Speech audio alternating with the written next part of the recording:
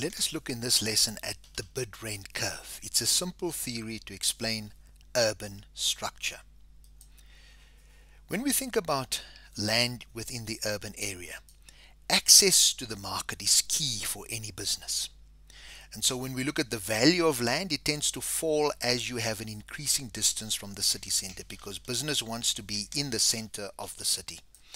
And what we notice then, that the average land occupied by each household or business activity tends to increase with increasing distance from the city center. So in other words, people have bigger spaces that they can occupy. We move further away from the city center.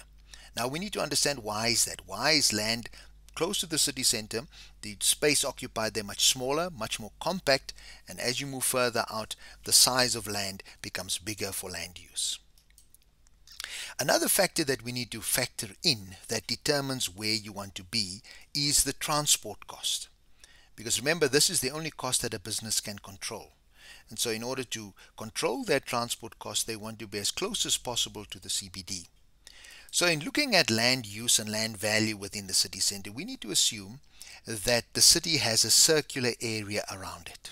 So in other words, people can get to the CBD from anywhere. So the circle really refers to accessibility. We also need to realize that a business wants to obtain the greatest return from the land. So location of where the business is very important, because you want to make sure that you make the most profit in order to purchase or rent that land. And so this then brings us to the bid-rent curve. So what do we mean by the bid-rent curve? The bid-rent curve is a line which indicates how much a person is prepared to pay for a unit of land at varying distance from the market or from the city center. And what we notice as a general rule is that land prices will decline as distance from the CBD increases.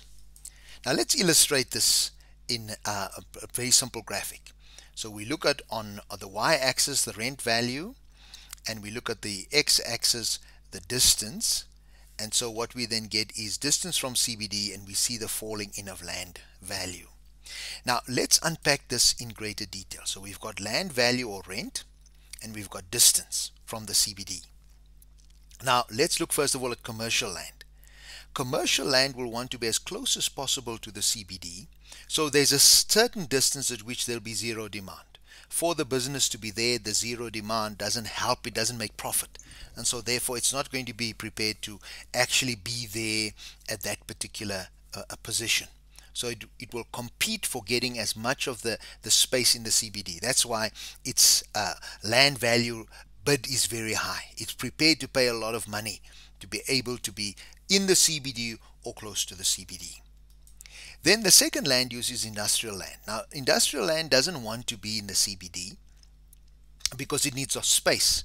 And so because commercial land has got such a great demand on that space, they are not prepared to pay the kind of prices for the land that commercial businesses are prepared to pay. And so that is why they start off with a lower bid. And so therefore there's a certain point at which it is not profitable for them to be that distance away from the CBD. And the reason why they have a zero demand, as you indicated there in green, is because at that point it becomes unprofitable for them to transport the goods all the way to the CBD. The transport cost is too much, and so therefore that is why there's zero demand at that point. And then finally, residential areas don't want to be in the CBD, and so they want to be further out. But there's a certain point at which there'll be zero demand for land because it's too far from the city, because people might be working in the city, shopping in the city. So what happens is there's a certain distance beyond which people will not want to obtain the land. And so what we then see, as we saw earlier on, there's a general rule that there's a decline of land value as we move from the CBD towards the outside of the city center. Now, what does this then show for us? It shows us then that we have decreasing demand for land, and because we have this decreasing demand for land, we see something interesting with regard to the patterns that happen now with regard to land use. At that point over there, we're going to get a point of competition. Why do we say it's a point of competition? Because can you see at that point, commercial land and industrial land are competing for the space. So what happens is this, that while the zero demand is not there at the point of competition, beyond that point of competition towards zero demand, you won't find any commercial activities, because industrial land use would want to pay more for the land. And so therefore, as you see in the circle, the commercial land is now becomes exclusive, as seen in the blue circle. So that area now is exclusively used for commercial land. You won't find any industry there, because the industry can't pay the prices for the land that the commercial land users can pay. And so therefore that area now becomes the area exclusively for the use of commercial activities. When we look further on between industrial and residential, we get a competition there. So at that point, what happens now is that residential land wants to be there as opposed to industrial land. And so what happens is this, that at the point of competition, between the point of competition and the point of zero demand, you won't find any industries anymore, because residential land is going to bid more for that. And so therefore now you see in the orange circle, you see the commercial land, and finally on the outside you see the residential land. So what you then end up seeing, what the bid rent curve is showing us, is that there's exclusive use areas within the city center. So let's look at them again. You get commercial land use. And notice we said that the average size increases as you move further away from the CBD.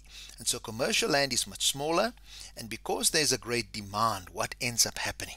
It ends up happening that you maximize space. And so in the commercial land space, you're going to get high-rise buildings, because now what happens is this: you can use the space a number of times if you create high-rise buildings. And so everyone is at the same position, but in order to maximize that land use, you build high-rise buildings. Then as you move further out towards the industry, what happens is they need more space, and so that is why the land becomes much larger, and that's why they can't afford to pay the same prices for land in the CBD, because it's very expensive, and you wouldn't be able to have such large warehouses and factories in the commercial area. And so therefore that's why that area is bigger, and it's further away from the city center. And then finally the area around that would be the residential land use, and then at the edge of that residential land use you'll now get the rural urban fringe. But modern cities don't look as we see here. It's not that simple. What we see is that in a modern city we have a number of outlying CBDs. So there's not only just one CBD, there are a number. As the city grows, as we see in the gray circle, the sprawling of the city, it then encompasses other CBDs. And so what now happens? We're going to get peak land intersections at certain points. And so what happens is this: instead of having a bid rent curve, we're going to have quite a complicated curve, as is shown there. So the land will decrease in the traditional CBD from into the traditional city from the CBD to the residential area. But as you get to outlying CBDs, what happens is the land value peaks and then drops as we move away from those outlying CBDs. So what this really tells us is that the city is really complicated. It's not only just circular in nature, but we also have around it serviced by roads. So actually what we then should be looking at when we look at the bid rent curve, it looks more like a spider's web, isn't it? And so the red roads represent the main roads, and then we've got green roads that are really the ring roads around the city. And then we get points of intersection. So you got inner ring roads, outer ring roads, and at the points, and we get other roads. Then at the points of intersection, that is where shopping centers can now happen, and that is where you're going to get your outlying CBDs. And so what will happen is this: at those points of intersection, you're going to get the outlying CBDs, and what's going to happen at those outlying CBDs, the points of intersection, you're going to get shopping malls. Shopping malls develop there because these are intra-urban networks. That's where people can move, so the shopping mall becomes accessible. And so that is why shopping malls then become those outlying CBDs, and the areas around them become areas that are good for commercial activity. And so what the bid rent curve then shows us, it shows us why we get high-rise buildings in the cities, why there's maximum land use in the CBD, because everybody wants to be there. And then as you move further away from the city, the profile drops and the land spaces becomes bigger. And so then bid rent curve explains why we get different land use zones within the city.